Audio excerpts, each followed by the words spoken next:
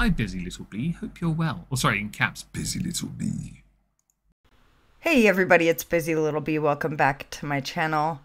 So I heard that this weekend, Breezy and her family were doxxed in Foodie's chat. While I have zero love for Breezy, that crap is not okay. It's not okay to dox anyone, and especially their child, their family. It's wrong. Was it Foodie's responsibility? No. She could have deleted the shit from her chat, but she didn't say it.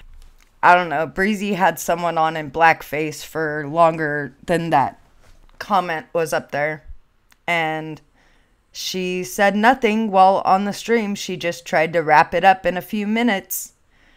So on February 11th, I want to remind you all that Breezy said this. On a side note, and please respect that I don't want to go into this in too much detail, but I may have pissed some really bad people off. I don't know. So I'm taking a break from certain live streams covering them. Just know that I am too damn open. Like, I am too damn open. I overshare, and I know that about myself. But like, the fact that I'm telling you I don't want to talk about it any further, like, please just trust me on this. I'm going to see if things are different if I stop covering certain streams. Now, I'm not saying I'm not going to talk about what's going on necessarily. I'm just saying I don't know that I'm going to be playing certain protesting streams right now. I don't know what else to say other than I don't want to say too much, and something scared me enough to know that I'm still watching them, but I don't know who I pissed off or what's going on. And yeah. So anyways, back to Foodie. Now, were these people she pissed off the ones behind all this? I don't know. Personally, I think that it was one of Breezy's people, because this was a perfect deflection, wasn't it? Right after her controversy. Oh, look, now I'm a victim. I don't know for sure, but that's my opinion, that it's possible.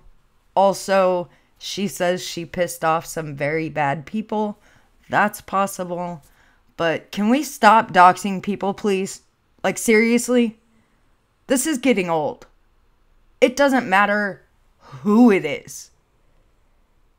Children should not be included in any of this regardless.